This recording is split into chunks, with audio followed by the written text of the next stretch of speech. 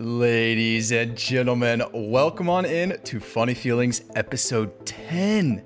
I cannot believe we're already in the double digits. I feel like we just got started. But anyway, go get some snacks and coffee and let's get this show on the road. First and foremost, let's quickly recap what happened in episode 9.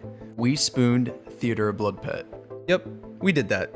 Our 11th pet, we got it on 46 hard mode top KC.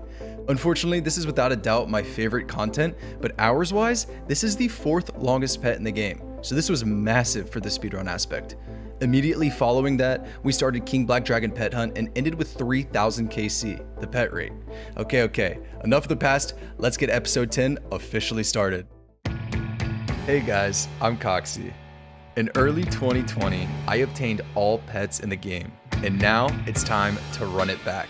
A fresh new account with no stats or items, starting from scratch, with one goal in mind, speedrunning all pets as fast as possible. This is Funny Feelings.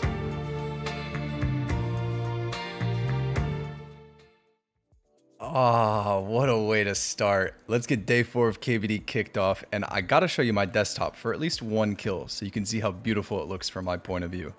Despite it seeming hectic with all the accounts, I've actually got them set up so there's pretty minimal mouse movement. Anyways, we're nearing 3200 KC. The only thing I got on my mind is grinding out some KC. So let's get going. 95 attack. Okay, we are getting stronger. We've had 99 strength for quite some time, so I'm going to focus on finishing 99 attack with this grind if I can. We're about 3 hours into our session today, and 3600 KC is coming right on up. The big 3900, only 100 more till 4000. You know, grinds like these, they give me a lot of time to think. And I just realized that Funny Feelings, we've just hit double-digit episodes. It feels like we just started yesterday. It is insane the amount of support and enthusiasm you guys have shown for the video, and I guess I've never taken the time to properly thank you guys. So for real, I appreciate it. Thank you guys for watching every single video and supporting the channel as much as you do. Here's to many, many more episodes to come.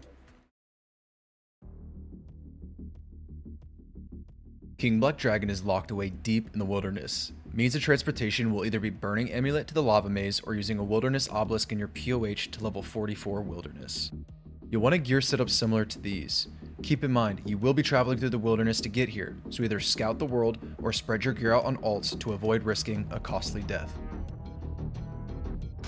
KBD is one of the oldest bosses in RuneScape, dating all the way back to 2002, and because of that has few and simple mechanics. We can reduce the damage taken from KBD's Dragonfire attacks by combining Protect from Magic and Anti-Fire potions. No Dragonfire shield will be required with this setup. Instead, a Vernic will be brought to maximize DPS. KBD also has a Poison Dragonfire attack, negated by bringing Anti-Venoms, and a Freezing Dragonfire attack, stunning you and preventing combat for a few seconds. Alts for this boss are insanely useful, and the more you can bring, the better. There are 2 types of alts for this boss. Let's first talk about DPS alts. Their main purpose is to spread around KBD's damage and spec transfer to the main for more Voidwaker specs. Voidwaker has a guaranteed minimum hit on spec, therefore is very beneficial for securing the most damage on the main and allowing you to get KC credit. Outside of spec transfer, the main thing you'll want to be doing is pot sharing super combats and prayer potions.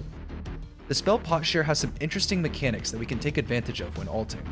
Firstly, when casting pot share, your character will share doses with players in a 5x5 area centered around themselves. The second thing to consider, doses of the potion are only consumed by other players, not the caster. This means that if only one other player is within the area, one dose will be needed for both the caster and their target, effectively doubling the use of a potion. To take advantage of this, try to spread your characters in a way where only 2 players are near each other when pot sharing.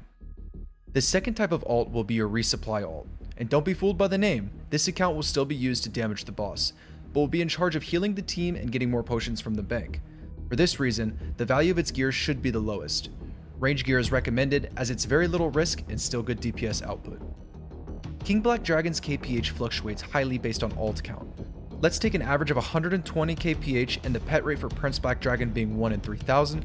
This pet rate only takes 25 hours to obtain, one of the fastest pets in the game. Good luck out there, and make sure you hover over your logout button when you're running to the cave.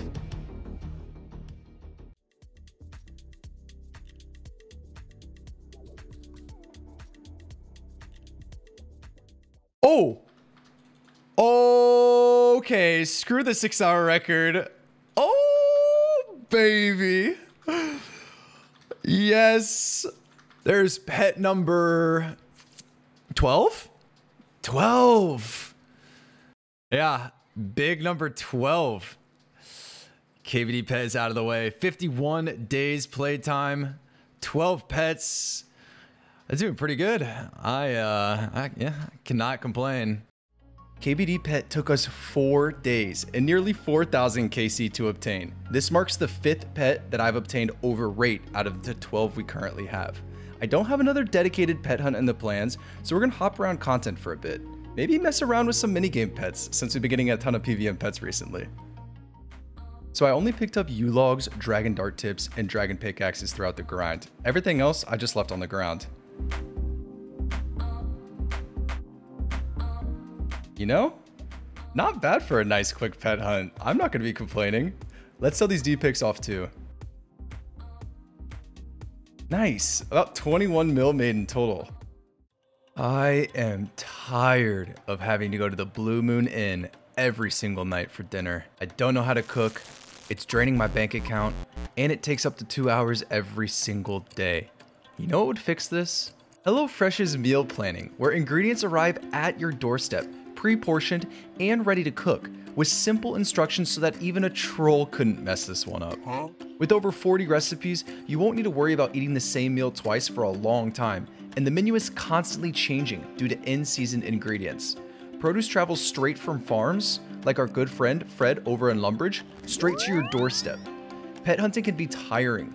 HelloFresh honestly just makes it easy for me to always have something nutritious on hand and ready to go for long days where I'm needing lots of energy. Use my link or go to hellofresh.com and use my code POGCOXYOCT16 to get 16 free meals plus free shipping. Offers for new subscriptions only, varies by plan across 9 boxes. Click the link in the description or scan the QR code with your phone. Okay, 3 caskets, here we go. 194. Okay. Got it. 195. Okay. Got it. Let's just get something special for 196. 196, what do you have? Okay, average. Burger chillin'. Can I have the tiara? Sure, man, it's all yours. Wow. I mean, he just looks better in it anyways. It's yours. And 346 CGKC. Man, what is my... This is my second enhanced weapon seed, 346 KC. This is the first CG KC back after KBD Pet 2 today. Oh my gosh, it's still around 100 mil right now too. Money! All right, let's sell this off. Wow, today is a lucky day so far. KBD Pet into first CG chest, enhanced crystal weapon seed. Yes. There's 350 CG KC. That's gonna be it for me today. But any day we get a new pet is a good day. Am I right? Or am I right? It's been a while since we've done a cheeky Tempo Ross update. We hit 200 KC. All have been solo firefighter method. I'm gonna try to do a minimum of a few hours a week just to slowly chip away at this pet drop rate because it's a 1 in 8K. That's a pretty long one. No, this patch is gonna be my last farming level update because 99 farming, here we are. This is gonna be our 4th 99 on the account and 20-30 total. I'm still doing my morning farm runs each day, so the next update is likely just gonna be the pet. But yeah, I'm gonna miss my farming clips. Goodbye, and until next time. Ladies and gentlemen, it's finally come time in the series. What is it time for? It's time for us to do Combat Achievement Elite Diaries. I need to finish them off. I've been working passively on them as I go to different bosses, and I'm just a couple hundred points away. I've made a list maximizing my points per boss that I can finish quickly. Technically, I've not received a pet at any of these places, so it's truly not even a time waste if you think about it, as I'm just getting pet rules. If you need a reminder, elite combat achievements are very important because they give 5% extra elite clue chance throughout the whole game. This is an important diary in pet hunting. It just gives more rolls for Bloodhound, which is the longest pet in the game, so that's never a bad idea.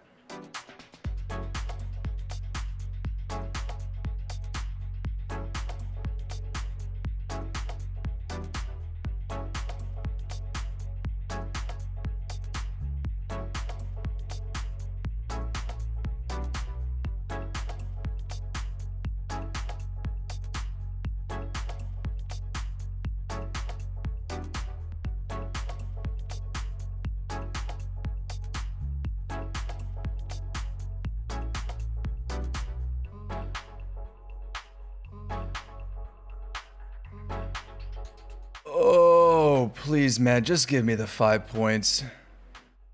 Oh, thank Christ. Okay, elite combat achievements are done. Now I never have to worry about this again. Ugh, it didn't take long, but real talk, some of these tasks are just not enjoyable in the slightest. Let's just shoot straight with each other. And time for the Slayer Helm upgrade. Let's check this bad boy out. Oh, oh wow, this looks bad. Wait, how does it look with range? Oh, nope. Still awful. Okay, well, we're gonna rock this helmet either way because I'm never gonna upgrade it, and I don't know, it's better than the normal one. Yeah, so I might have just gotten a Dragon Harpoon, and this is a rate of 1 in 8k, which is the exact same rate as the pet, but how about this? Let's only focus on the positives. This is the final log slot for Temple Ross, so that means the next pop-up is 100% going to be the pet, and that I can never be baited again from a call log pop-up. You know, positives only. 363 KC, good luck us. Yee, the things we love to see. That is elite clue number 3 stack, so off to Watson we go, and off to Masters. Man, this feels better than an armor seed. Not as good as a Bofa, but definitely better than an armor seed. Oh, wait, yo, how fitting is this? We just talked about this in the last video, and once again, proving my point. Always open your clue and check your next step before teleporting out, because you never know when you're going to get back-to-back steps. Nice little 30-second time save right here. Yes, sir. Alrighty, 3 master caskets. Mimic 1 first. This is going to be 197. Okay. 198. Okay, and 199. Okay, all very average. Okay, listen up. It's been a while since the last BA clip, and it's actually time I get some attack PBs. While I'm not using my scythe, I'm selling it temporarily for a 3rd age bow, which, long story, but it's very quality of life to use when there's an east-sided collector. Anyways, that's an explanation for a different day though. There's 11:30 and my first PB of the day. I'm running with a pretty good team right now, so let's see what we can do. And 11:11 solo attack PB. Let's go. 19 seconds off as well with that. Hell yeah. Last CG of the day for me. 392 KC. Good luck. Okay, nothing, but we did get an arm seed this session, so I'll take it. Okay, no lie, I know I'm a little weird, but I have really been enjoying my few hours of Tempo Ross each morning while I'm trying to wake up. There's 86 fishing. I'm really curious to how high we'll get before the pet. The XP per hour with Firefighter is actually pretty bad. It's like under 50k an hour. So I don't expect we'll get that high fishing, but any fishing levels we get, that's just going to be a faster Heron pet either way. Yo, that is the big 400 CG KC for the account. And that's going to officially be half the rate of CG Pet. CG Pet is definitely one of the longer ones in the game. It's definitely in the top 10. And 1 in 400 is also the rate of your first enhanced crystal weapon seed, which we've spooned too. But yeah, that's a bit classic for this account. 200 Master KC flying in swiftly. That is 1/5 of the Bloodhound rate, or 20%, which is pretty sweet. There's casket 201 and 202 as well. Yo, okay, hear me out. I said I wanted to start making progress towards non-PVM pets to balance out the amount of minigame and skilling pets versus the PVM pets that I have. Well, it's time to start up Guardians of the Rift. If you don't remember, I did 1+1 lavas to 77 rune crafting so that I have all altars unlocked. So our points per game should actually be pretty decent. Anyways, here's to day 1. Good luck us on spooning. Nice little 78 rune crafting. I don't think I'm going to be doing Mass Worlds for too long because I'm going to be honest, the XP per hour here is pretty bad. We're at 47.6k XP over the last 3 hours, and the games seem really long. But for now, while I'm refamiliarizing myself with the minigame, I'm okay for staying for a bit. Alright, a little bit over 4.5 hours of Guardians of the Rift today. It is time for Gambas. Call log slot? Okay. Catalytic Talisman. I'm gonna be honest, I have no idea what this does. Supposed to be an ironman thing. Okay. Well, I definitely know what this does. Abyssal Lantern. Yes, this is actually so good to get early. This gives 10% more points within Guardians of the Rift with U-Logs in the Lantern. We got it 165 searches. This is a rate of 1 in 700 searches, so we definitely got lucky here. It's pretty late at night right now, so I can't be too loud, but let me just nerd out for 2 seconds. 1101 solo attack PB. That's actually pretty good. I have a cracked team, but I'm happy with that. Check out that chat box. Yeah, that's right. I'm a speed chaser. Okay, in all seriousness, Spore Master CA done, 31-second kill. Not that I need these points, we just finished Elite Diaries, but cool nevertheless. Okay, good morning. The Mass Worlds are over. Instead, I'm going to do some small community teams, and we just obtained 79 rune crafting. These games, no lie, are 2 minutes quicker than the Mass Worlds, and I'm getting roughly the same points. So realistically, I'm just never going back to Mass Worlds. This is way better points per hour and way quicker to the pet. You know the drill by now. 3 caskets, here we go. 203, 204, and 205. Absolutely nothing to write home about. Oh, there's a call log pop-up. Abyssal red dye. Okay. RuneScape has been upgraded. Nice. Another session done, so more searches, and just take a look at the chat box. Dupe Abyssal Lantern and dupe red dye on 468 searches. I can't do anything with these dupes, but just funny luck. Ooh, okay, wait, this is actually really good. Not that we can use it right now, but really, really good. We're 82 rune crafting. I can't make the colossal pouch, but at 85 rune crafting, we just got the abyssal needle.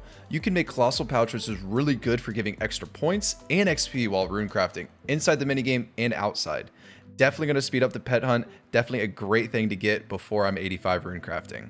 I've not done a level update in a while. We've been rune crafting for the past couple of days. I've gone from 77 to 83.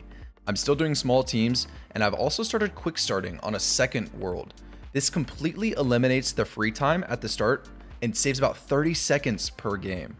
Good for XP and great for the pet hunt. That's a win in my eyes. Alright, one more Guardians of the Rift update. We just obtained the full outfit. Now, the outfit doesn't do anything for me, but 161 games, 652 searches. Full outfit is done. 2 of my pieces are dyed red, mind you. RuneScape is still very important in these trying times, okay? Very important.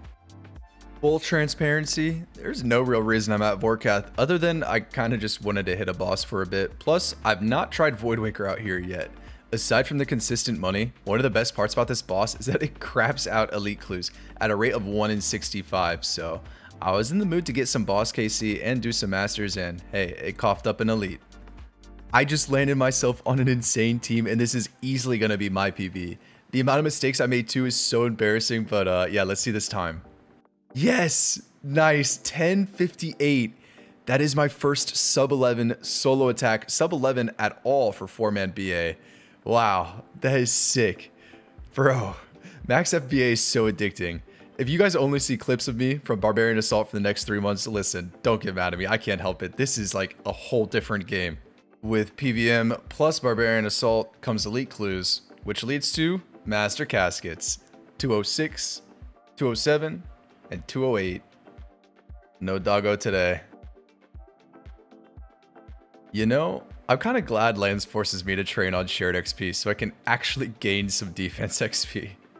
89 defense and 120 combat. You know, I actually think it's time we need to finish maxing our stats. We've been 99 strength forever, and attack and defense have just been lacking.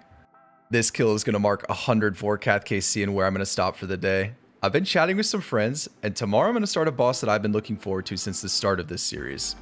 A boss that absolutely prints out GP and hopefully will allow me to finish off buying Tumikin Shadow and Zerite Crossbow. Hello, my good friend. Next and I go all the way back to its release in 2011.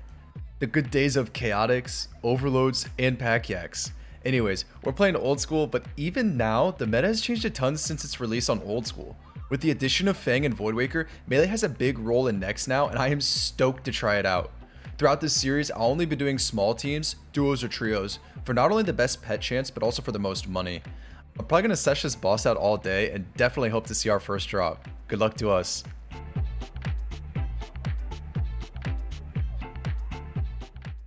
Here is going to be 10 KC. Oh, okay.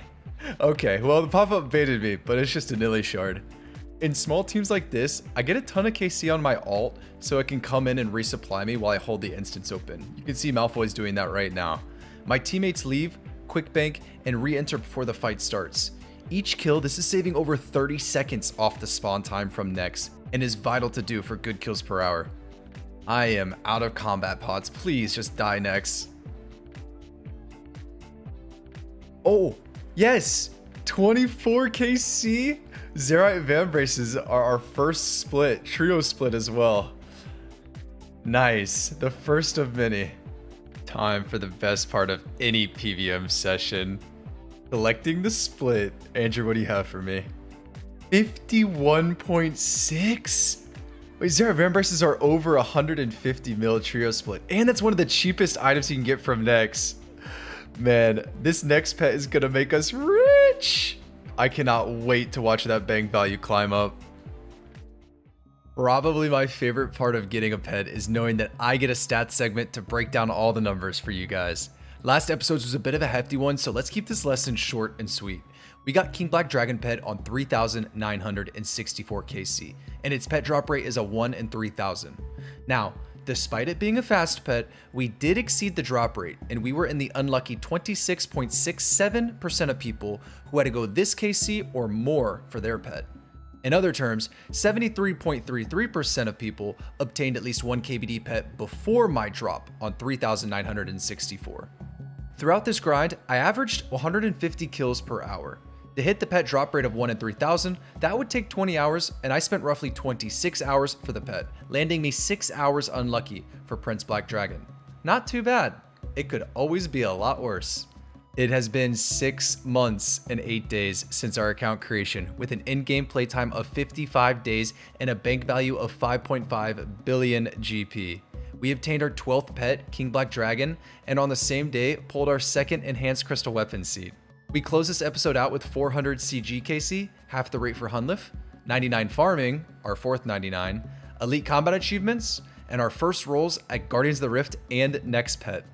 Coming into this episode, we were 373 hours lucky. With King Black Dragon being slightly overrate, we lost 6 hours and shifted down to 367 hours lucky on the pets we currently have.